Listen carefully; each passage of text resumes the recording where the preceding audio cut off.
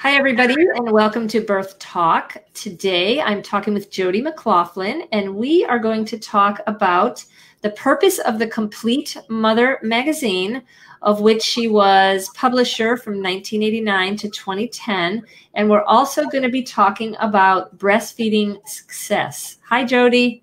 Hi, how are you today? I'm doing great. And I am too.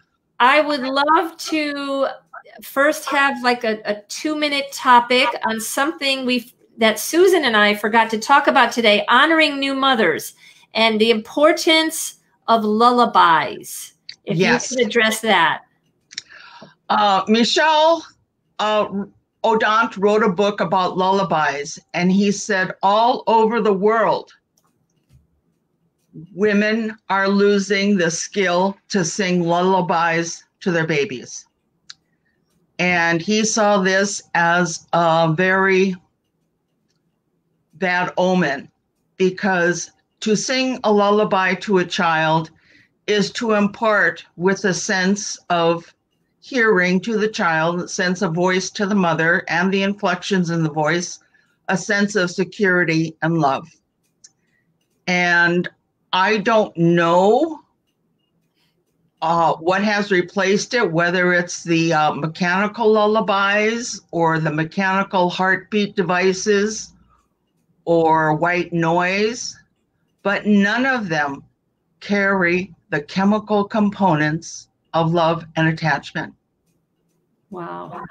Very important. Do you think women just don't see it as important, or it's just lost the fine art of translating from generation to generation, maybe? Well, to sing a lullaby to your child, you would have had to hear the lullaby when you were little. And more importantly, you had to hear your mother singing those same lullabies to the younger siblings. Okay. And this creates a memory like Baba Black Sheep, have you when he woke. Okay. You know, it just, you know, it's always there. And you pull it out of your bag of tricks when a little person that you are holding needs soothing. And I am not the best singer, as reported by my lovely family members. That doesn't matter, though. A mother's voice is a mother's voice. You're not singing in a choir. You're not. What I did was the singing wasn't working, and so I went shh, shh, shh, shh, and that did work. He was very little. His mom was working on something. She asked me to come over, and after she had fed him, if I would just hold him while he was sleeping. And she was like that close to coming in and disrupting her online meeting because her baby was not happy. And, you know, I kept moving a little bit and shh, shh, shh, and he fell asleep. And I knew my daughter in the next room was saying, you know what, she still got it. That's nice. That's nice. You also said that lullabies have to do with a chemical release, that it's important for all mammals for bonding, and that there's a release of milk that comes down for attachment. Does this happen while a mom is holding her baby singing a lullaby, or is that in breastfeeding? It can help, but usually the lullabies come after the nursing, and we're ready to lay the baby down so we can, you know, prepare a meal for the rest of the family, whatever. And she wants him to be in that level of sleep that being placed in his crib or bassinet or whatever won't jar him awake. And so this is the secondary, you know, patting, sitting. And then when the baby starts weighing twice as much as he usually does, that's when you know he or she is asleep. Okay. And then gently first warming it up with your hand, because cool sheets or cool bedding, can startle a baby awake. And I know that a lot of people have tried 100% body contact, and that's great for kangaroos and possums and some other animals, but for humans with households and other responsibilities, it's just not very practical. And so I think songs come from a need for the mother to not only take care of her baby, but to take care of herself and to take care of others. Nice. Yeah, good. All right. Thank you. So let's talk about the Compleat Mother. And first of all, why is it spelled misspelled? Compleat. There was a magazine, Catherine told me, that was called the Compleat Angler, and it was spelled Compleat. And she thought that that was a great way to spell complete. And so she decided that the name of the magazine was going to be Compleat Mother. I had one person ask me about the magazine, and she said, "Tell me about the magazine, The Compliant Mother." I don't like that title. Well, I said, who are we complying with? If we're complying with the baby and the needs of the family, that's great. If we're complying with society as a whole, maybe not so good.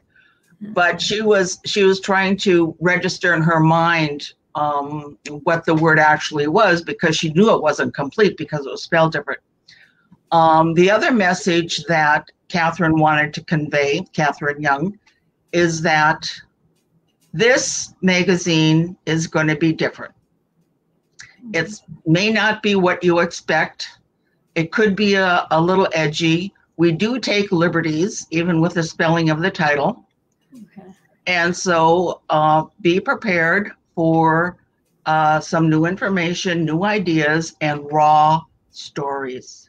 Very good. So the personality of the magazine, Complete, it was good to spell it that way, had to do with the personality. So for the viewers who don't know, Catherine Young was the publisher of the Compleat Mother in Canada, and you, Jody, handled the United States. Mm-hmm. Okay. Did it go to any other countries? Did you have any we were Australia, Mexico? Canada, and I handled the United States and the rest of the world. Okay. And we had subscribers from everywhere. It was so phenomenal. I could not grasp that this magazine met so many needs in so many countries. It was remarkable. And the best part of my day was going to the post office and picking up the mail. And I never knew what was coming. There was one time I got a subscription from Minot, North Dakota. Oh, wow. Yeah. You probably wanted to go meet the person. She wanted some back issues of the subscription. And I looked at the address, and she was actually in my neighborhood. Oh, wow. Didn't even know you were? Probably. And so I bundled up some magazine, threw in some extra and some more stuff, and actually walked it over to her house. And she said that she knew it was me when she heard the knock on the door, which was kind of a sweet thing. It wasn't surprising to her that I would hand deliver her material. And I was at that time introduced to her twins. Yeah. And her name is Alicia Rostad, and they moved away some time ago. Okay. And I hope to connect with Alicia at some point, because I left in her care, which she stored in a relative's barn loft, hundreds and hundreds of back issues of Compleat Mother magazine. Yeah. And then when they left Minot to move to California, she left them in the care of someone who was with La Leche League. Okay. And so I'm hoping to contact Alicia at some point and see if we can track down those magazines and get the last of what's available out into circulation, because unfortunately, the issues are, we haven't fixed anything.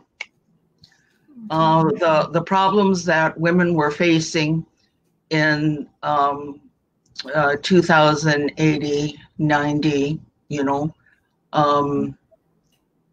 they're still there.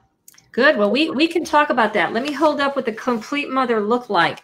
Okay, so this is kind of like a newspaper-ish magazine. There are no glossy ads. There's a lot of content.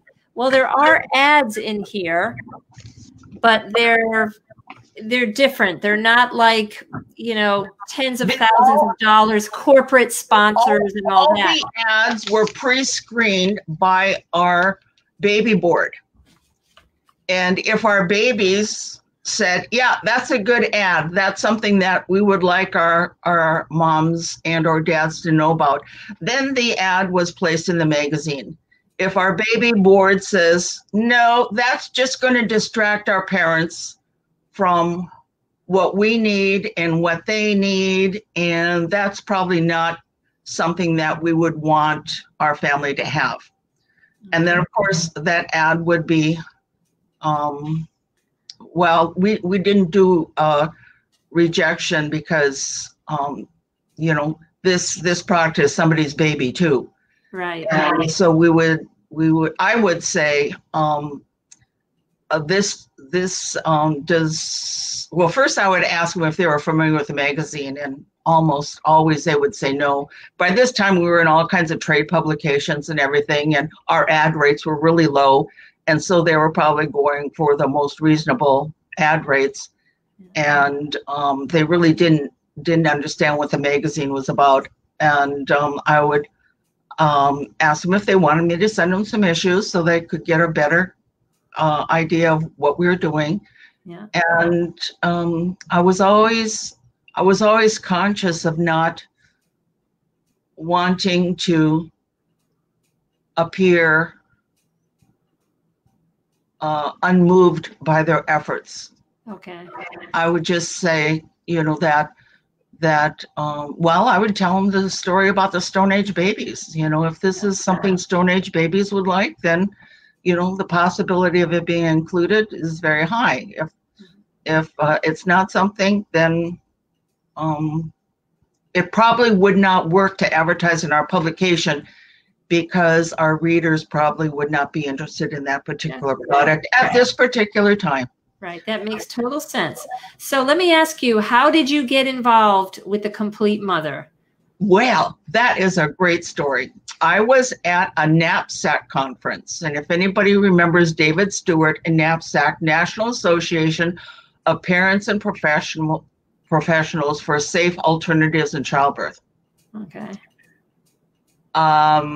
Went to one of his conferences, and there was a stack of magazines, and so I took a few, one for me and a few for my friends. And I went back the next day, and the stack didn't seem to be any smaller. And I thought, well, either they've replenished it or nobody's picking these up. And so I picked up a few more. And then the last day, I took everything that was left, and brought back a stack of magazines to share with my friends. And a number of my friends subscribed. And then they talked about it, and so I thought, and I just hadn't gotten around to subscribing yet for myself. Now wait, was this already the Compleat Mother magazine in print from Canada? Catherine Young had started it in 1985. Yes, and she knew about David Stewart's work, and she thought that this conference, this NAPSAC conference, would be fertile ground for new subscribers. Okay. So eventually I did subscribe, and I sent her some articles that I thought would be important. And one day she called me and she said, would you like to be the publisher of Compleat Mother magazine Or no, she didn't say that. She said, do you want to distribute the magazines in the United States? Okay. And I said, what would that involve? She said, I'll ship them to you, and you'll have all the addresses, and then you just put the addresses on and mail them off. And that's every 3 months. And, oh, I could do that. And then I was okay with that. And she said, well, now that the subscription base is increasing in the United States, I think it would be a good idea for you to print the magazines in the United States instead of me shipping them down. And I said, but I don't have enough money to pay for the printing. And she said, well, sell more ads. Yeah. Get more subscribers, sell more ads. Right. And I said, okay. And so I did that, and that went well. And she said, now I want you to handle the international subscribers. Wow. And I said, I can do that. Yeah. And it just, you know, slowly, as she saw, she treated me like you treated me. As she saw that I had a grasp of things and I was improving and I could accommodate new responsibilities, then she dished them out. And if I had an objection, she told me how to fix it in like a 30-second response. Wow. Yeah, smart woman. And, she liked how I used words. She liked my skills as a proofreader. Yeah. Later, that kind of became the editor. And I knew the subject matter because I had been a childbirth reform activist for a number of years. So I knew the territory, you know, backwards and forwards. And that went on for a long time. And there was one time I remember where the cover wasn't the best cover. I think it was a cartoon. And I said, I'd like to put a different cover on. She said, sure. Oh, great. And I said, oh, okay. And then I put the cartoon into the body of the magazine so nobody missed anything. Okay. But if I had a better idea, go for it. Great. And, you know, she was just so, she persuaded me that I had a good eye and a good mind and a good will, and that this was changing the world. And of course it was.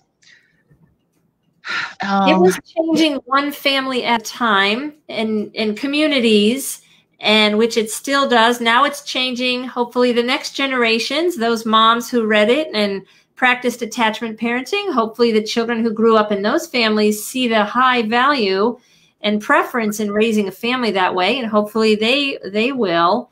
Mm-hmm. And so it changes one life. That changes the whole world. It does.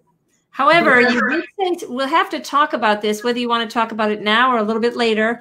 You did say that the 1980s, 1990s, 2000s, things haven't changed, that there is still a need for this magazine. Mm-hmm. So in the big scheme of things, when you talk about percentage of our culture who raises a family according to these principles, it's small.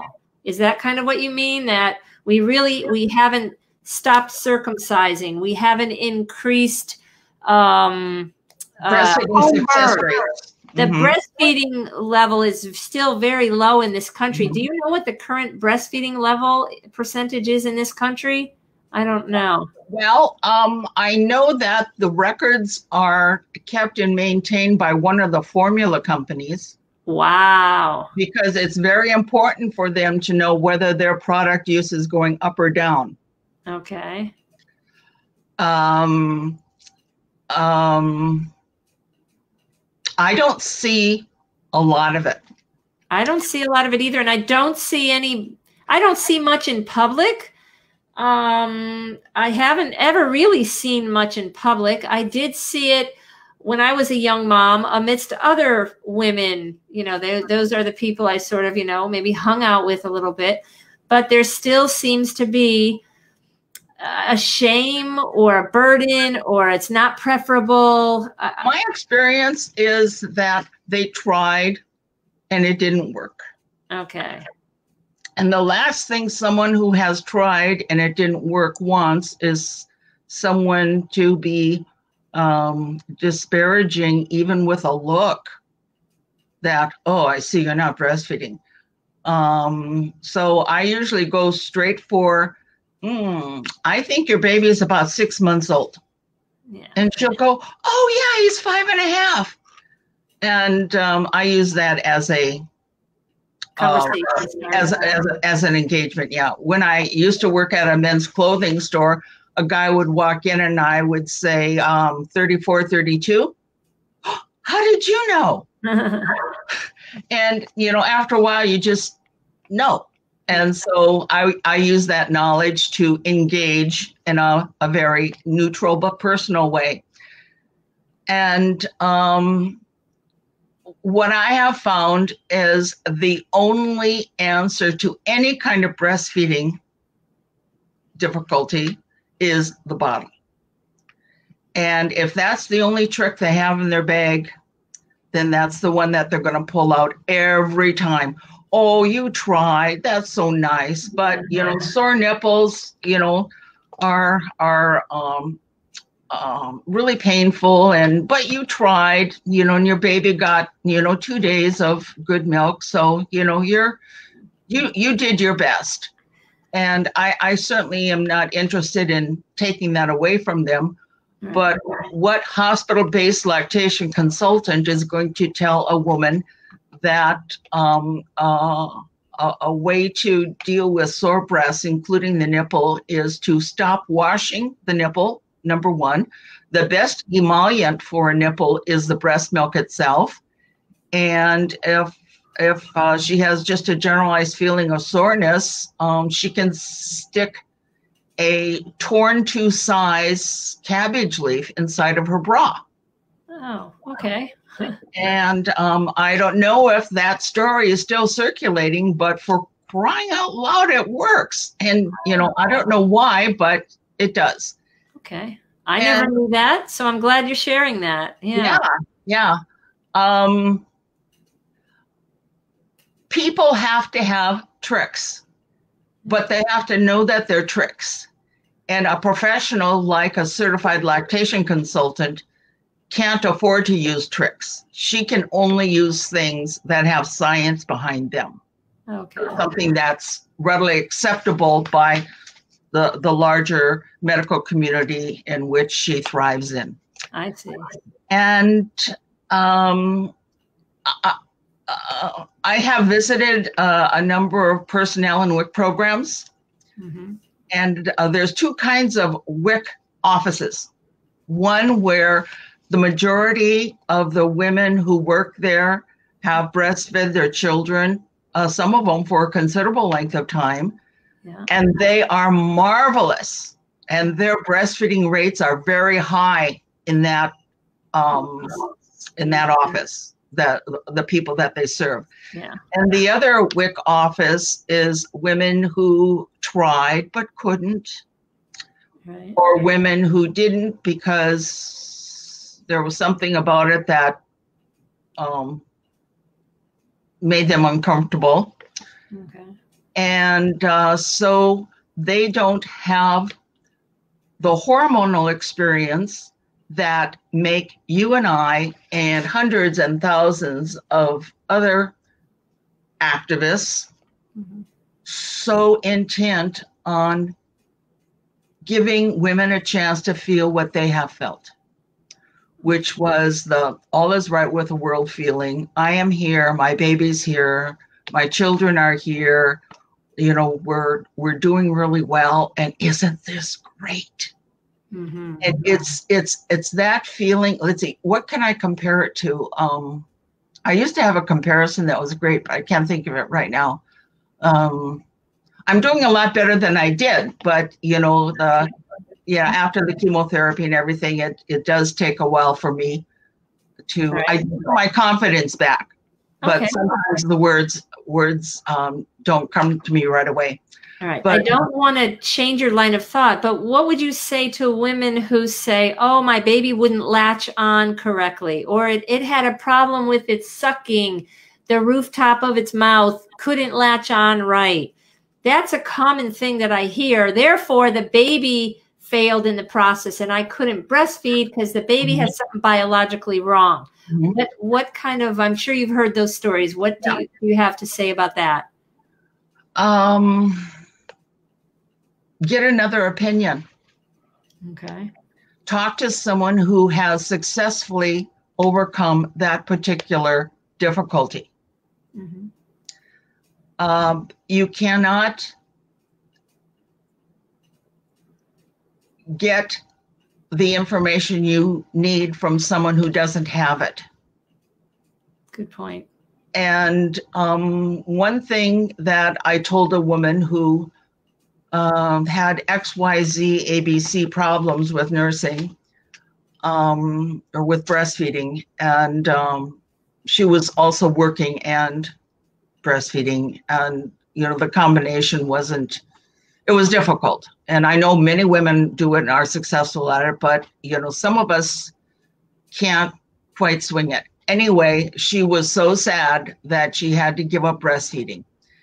And I said, can I offer you a suggestion? I've learned to do that because some people don't want suggestions. That's one of my maturity things that I've started doing. I said, even if you can't breastfeed your child, you can still nurse her.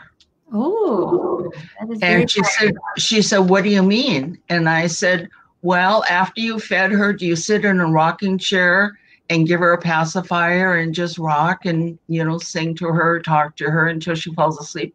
Do you ever do that? Oh, yeah, all the time. And I said, well, instead of giving her a pacifier, give her yourself. So then you can have the satisfaction of her nursing, and she can have the satisfaction of nursing. And at this point, whether or not there's an abundant milk supply is irrelevant. You're nursing. You are nursing your child. That's fantastic, Jody, because a lot of people think in black and white terms. If they biologically fail at breastfeeding, they're totally and completely done. I never would have thought to do that. That's great. That's a great tip for people. So let's get back to the magazine. So you I want to read the reason for the magazine's existence. Okay, great. For the purpose of promoting natural, enjoyable birth and full-term breastfeeding, we welcome wise women and men to reproduce our stories, artwork, and news without obtaining permission. Without obtaining permission. That is so good. Yeah. If something looks good and you want to use it, use it. Yep. And then we go on to say, please don't send any one-of-a-kind articles or artwork. We prefer copies that won't cause the world to end if they get lost. We aren't careless, just overwhelmed 4 times a year. Very good. And I know you told me recently you don't remember how many subscribers, but in the tens of thousands, would you say? Yes. Okay. That's great. That's a lot of work. You were busy. You were busy. Oh, I was shipping out magazines, and I spent a lot of time at the post office. And one of my more interesting moments was when you see someone at the post office often, you develop a high relationship. Yeah. And this guy didn't know who I was, but I knew who he was. He was a detail man for Ross Laboratories. Okay. Which is like the enemy. Formula. Yeah. And his company would get the information from the clinic who had a baby and when it was born. And then at that 6-week, oh, this is so hard. I don't know if I can do this. And he wants to nurse all the time. And of course, there's a 6-week growth spurt that we have to accommodate. And it can undermine a woman's confidence if she feels like she's nursing all the time and the baby's never satisfied. Well, that's because the baby is busy increasing her milk supply. Yeah. And it takes a lot of nursing to, get her to produce more milk on a consistent. So Ross Laboratories in the whole formula industry know about this 6-week window of opportunity. So he would go to the post office the same time that I was mailing out boxes of magazine and mail out boxes of free artificial baby milk. Wow. At the same time that she was feeling overwhelmed and maybe this isn't working. Wow, it would come in the mail. Yeah, like manna from heaven. Wow. Here I was, not sure. And then this must be providence. This must be a good omen. I'm supposed to, their timing was impeccable. However, I didn't have access to those lists. So I wasn't able to send out the magazines or, anything in support of breastfeeding, but the system supports each other. There was another thing about the formula industry that, if I've already told this, let me know when, people can watch a previous podcast, but there came a time where the formula companies were being ragged on because they were undermining breastfeeding. And, the story that I just told you is a case in point. Right. And they said, oh no, we are in favor of breastfeeding. This is just for women who can't. Yeah. And to prove that we are supportive of breastfeeding, we spent $1,460,000.82 last year on promoting breastfeeding. Oh, well, how did that come about? Well, we donated $10,000 to this conference that had a session on breastfeeding. Yeah, one little session, token. And we donated X number of dollars or free breastfeeding brochures from the formula company, How to Breastfeed, to this program or that program. And what happened is every time the Leche League was asked to speak at a conference, they were there with their checkbook in hand so that they could say, we do support breastfeeding because we gave this particular conference X number of dollars. Okay. So then when the Leche League found out that they were claiming to support breastfeeding because they were giving all this money for breastfeeding education, the Leche League said, we will not appear at any conference where formula company money has been donated. Very good. So that they could not use that as a, sure, we support breastfeeding. Yeah, conflict of interest. But the Leche League actually shot themselves in the foot, because then the formula companies could donate $100, $50, $25 to every conference in the world. Okay. So that the Leche League could not be present.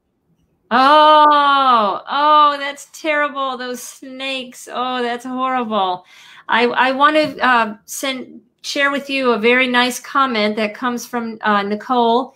She says, you, Jody, you and Catherine Young were my lifelines as a new mom out in the middle of nowhere with no breastfeeding support.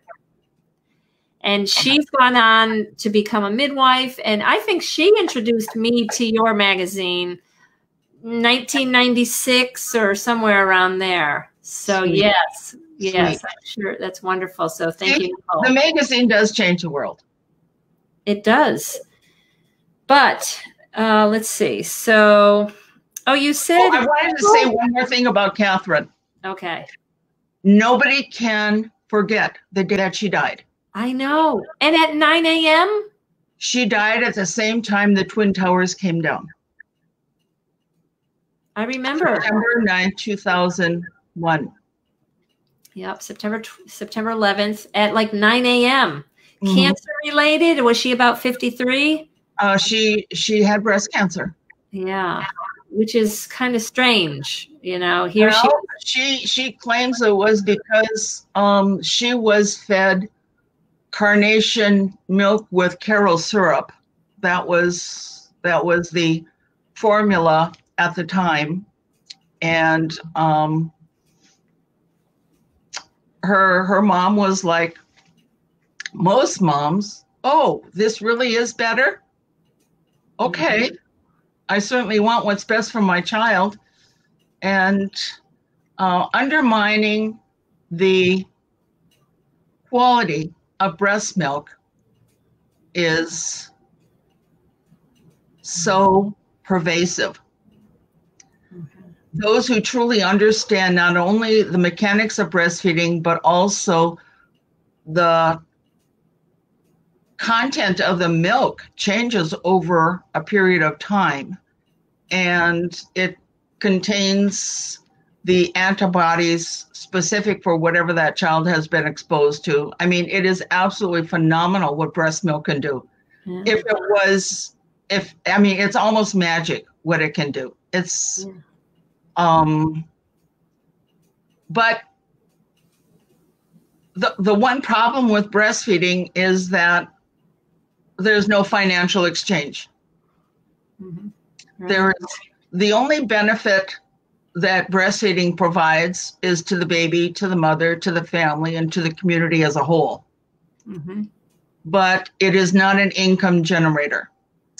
If the breastfeeding doesn't succeed, it's like a natural disaster where when a community floods, the carpet stores do great business. True.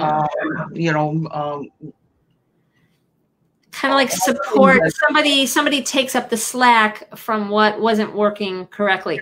So when you read the description of the Compleat Mother magazine, you said full-term breastfeeding. What does that mean? We don't know. Okay. We suspect that I read this someplace years ago, that the average length of breastfeeding around the world is 4.2 years. That's the average time for weaning. It's 2.4 years. 4.2. 4.2 years.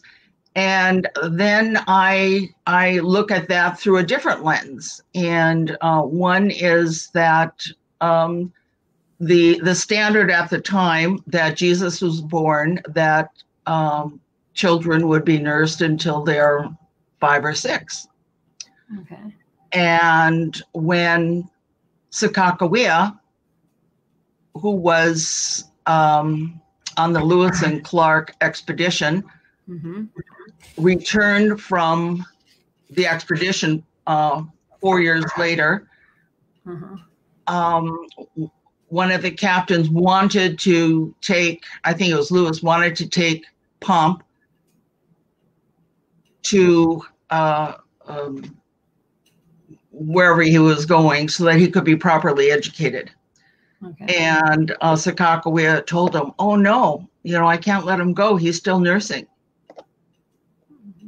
So he came back a couple years later when he was weaned. He was no longer nursing, and then he took him to educate him properly. Okay. So now we have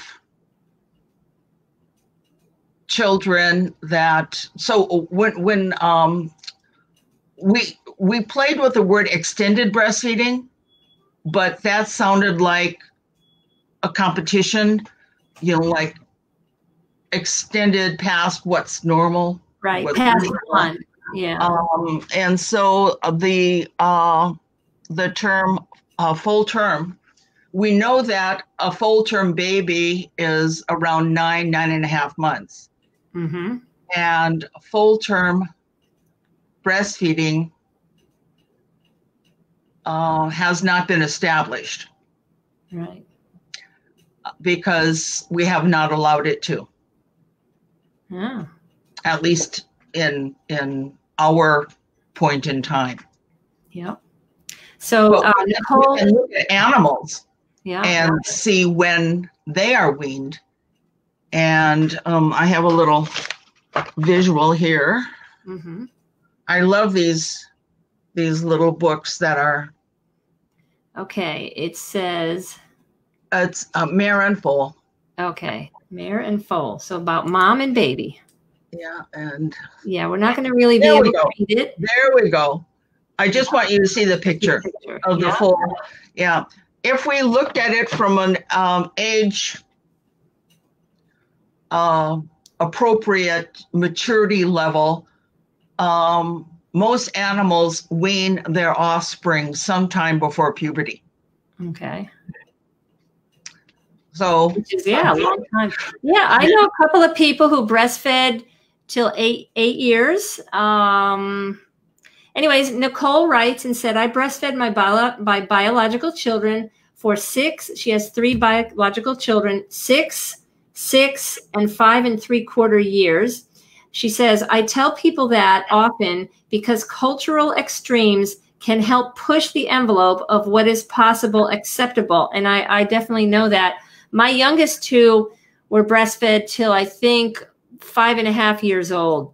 Mm-hmm. And what I love about that is they remember, those 2 know what it's like to breastfeed. So if they go on to, one is a girl, one's a boy, if they go on to have families, they sure as heck will know the benefits beyond anything. And there was a time where, I'm not going to say they were embarrassed. So, you know, it's kind of funny. Like I would say, oh, can I tell your friends you were breastfed until 5.5? No, Mom, don't do that. You know, just because the world doesn't see it. Mm-hmm. There was a time where when I was out in public, my son was about 10 pounds when he was born. And until the age of 2 and 4 months, I would breastfeed him in public. Now he was a big toddler walking around. And then there was a time where I just felt the looks and I said, Mikey, we're just going to breastfeed at home, you know, close to home from now on, just because I told him, because the public doesn't understand or accept it. And so not that I was completely embarrassed, but others might have been uncomfortable. It's kind of strange. And that reflects on the whole breastfeeding community. If someone sees a mother nursing an older child mm-hmm. and feels uncomfortable about it, that feeling washes over all breastfeeding, even of the newborn, because it's, well, she'll probably nurse him until he's, you know, in high school. Yeah. Or whatever. Yeah. So that was altering your sensibilities to meet the needs of the larger whole is a very mature thing to do. And I just remember being in church of all places, picking up my toddler. He wanted to nurse, and I never wanted to swat him away. No. So I tried to indiscreetly, you know, mm-hmm. pick him up, and he was heavy and big. And I just did my thing and minded my own business. But there came a time where I just thought, okay, we will do this, you know, mm-hmm. mainly when you're around non-breastfeeding, you know, you'd see bottles mm-hmm. and never mind mm-hmm. even breastfeeding a 1 or a 2-month-old. Unless it's a sermon about how long Jesus was breastfed. I don't know if you'll ever hear that sermon ever. I don't even know if they know or think about it. There's very few priests and pastors. I was at church one Christmas Eve where the priest did talk about Mary nursing Jesus. And when the collection plate rolled around, I pulled out one of my Compleat Mother magazine business cards and wrote on the back of it, "Thank you for your endorsement of breastfeeding." Good. And he called me. Oh, wow. Yeah, and we had a nice conversation, and I told him what I knew about the role of the Catholic Church in the denigration of women breastfeeding their children, and I specifically spoke of the changes in the artwork. Yeah, and how the baby was close, and then over years and years and years, the baby was farther and farther away. Yeah, and he was aware, you know, of this thing, just like some priests are aware that at one time priests could marry. Yeah. And then a decision was made that they could not be married, that they must be celibate. Yeah. And so it's always interesting to see how men, and I'm using that word not to denigrate all men, but it's usually the patriarchal structure, not the matriarchal structure, that keeps changing the rules. Okay. And it's important for us to think about the rules and who made the change, why the change was made, who does the change serve. Is this a change I'm comfortable with? Am I obligated to follow it? Can I protest? Can I write a letter to the editor? But it's important to think about what is being imposed on you and asking yourself, does this work for me? Good. Does it work for our society as a whole? Yeah. That's why I'm so chagrined that the WIC program is under the U.S. Department of Agriculture. Yeah, really. And it was lobbied through Congress by guess who?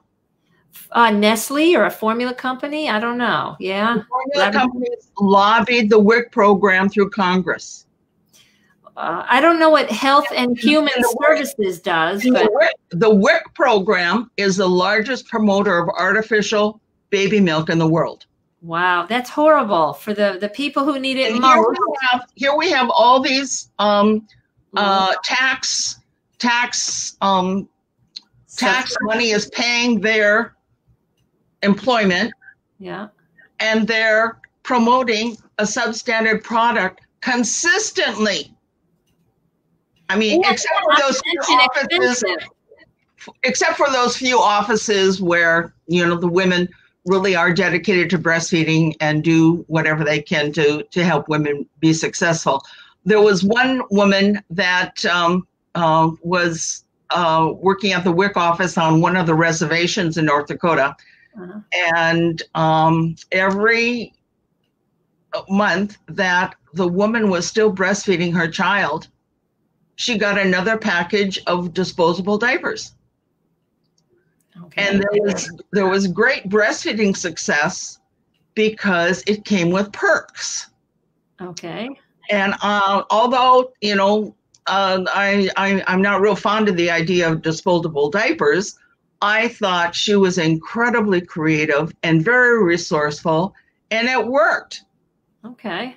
And when it comes to what's better or worse, disposable diapers or artificial baby milk, well, you know, figure that one out.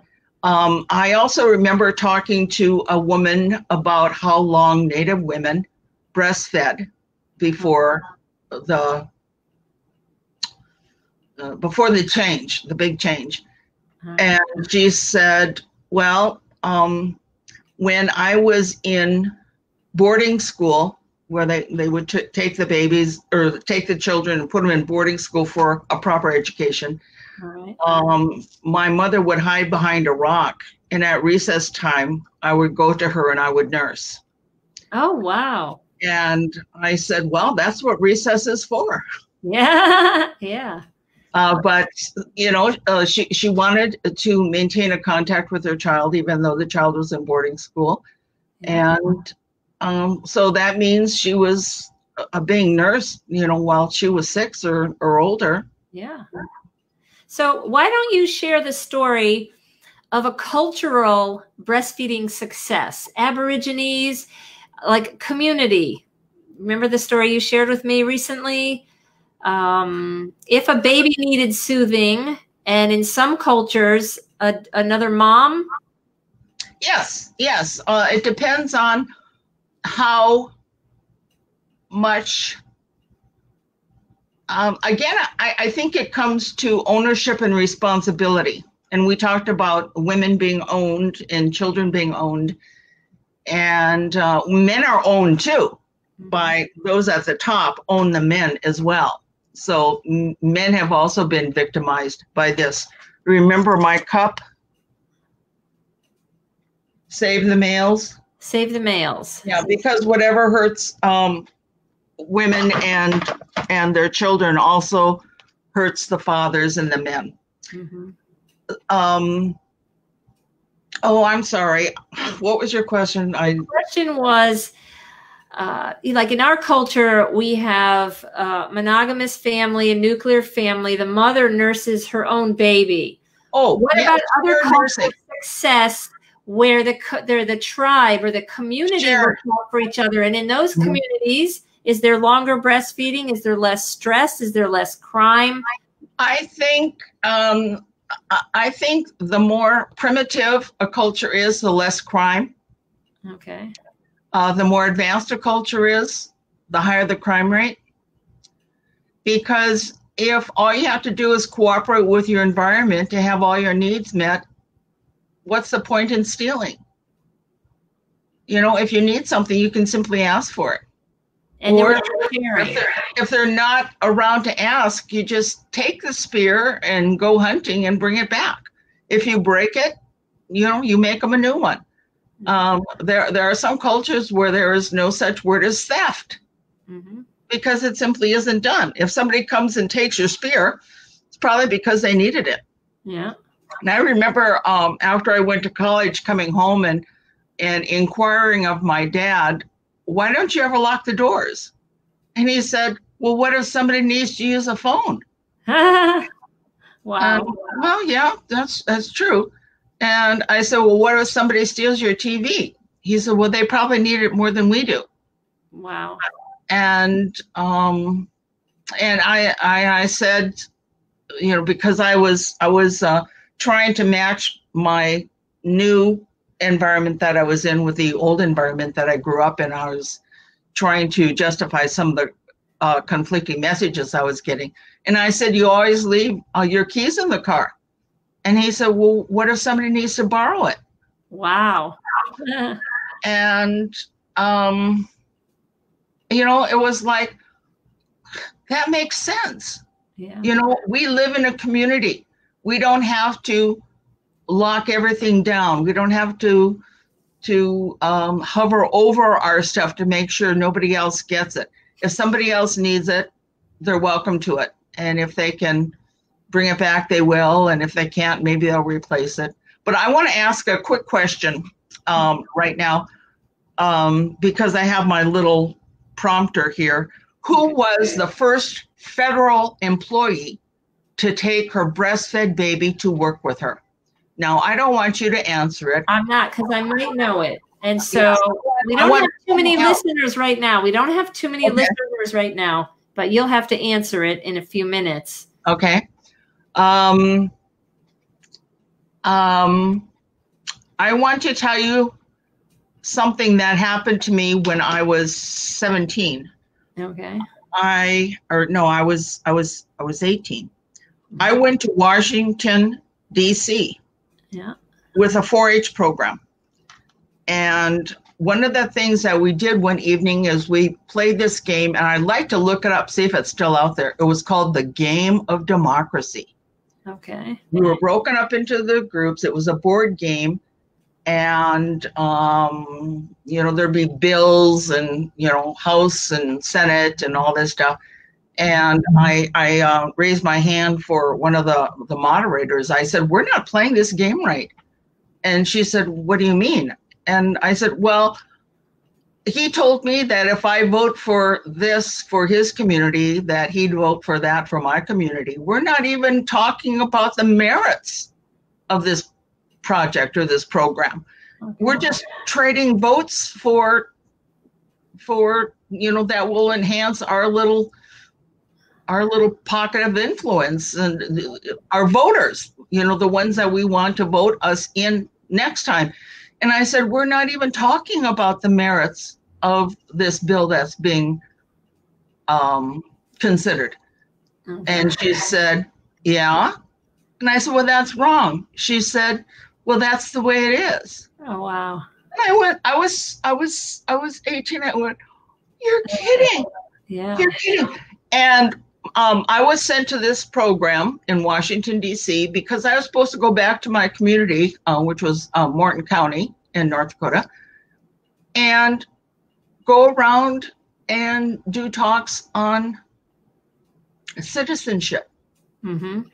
And I was so embarrassed by what I had learned. I couldn't do it. Yeah. If I knew then what I know now, I would have said, there's something really, really wrong in our democracy. Yeah. And that is that it is not democratic, that it is influenced way more by money than it is by, is this the right reason for us to make 7 generations hence? Right. And I was ashamed. Yeah. I was embarrassed for what I had learned. And I didn't know if everybody else knew it, and I was the only one who didn't. I didn't know if this was obvious to everyone except for me. But I have a feeling they maybe weren't paying attention and weren't thinking as deeply as you. That would be my guess.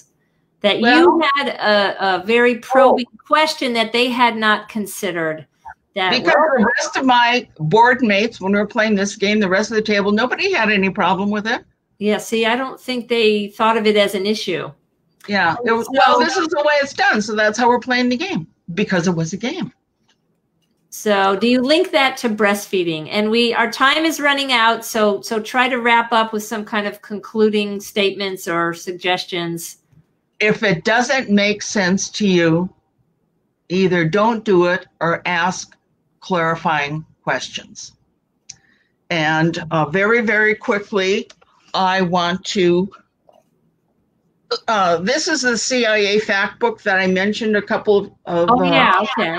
And of course, this one is outdated, but you can look up the infant mortality rates of all the countries in the world. And the last I checked, there are more than 50 countries that have lower infant mortality rates than the United States. Mm-hmm. Yeah. And I also mentioned the importance of knowing. Fertility. Honoring our cycles. Catherine Singer. Katie Singer. Katie Singer. Yeah. That's good fertility, natural family planning, understanding the woman's body. I don't care what you're doing in regard to, I don't care if you're celibate. You still need to know when you're ovulating. Mm-hmm. And if you are a man who can process new information, you need to be aware of these cycles as well.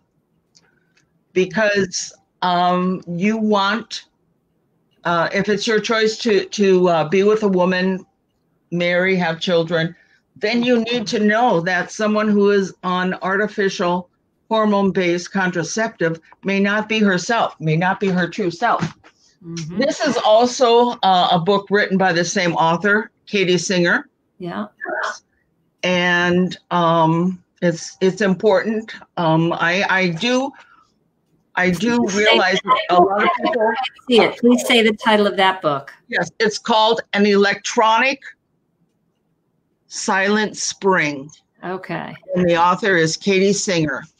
Okay. And she quotes me in here. She said, Jody McLaughlin, Washington. And what I said was, I find it ironic that in my search for a place with minimum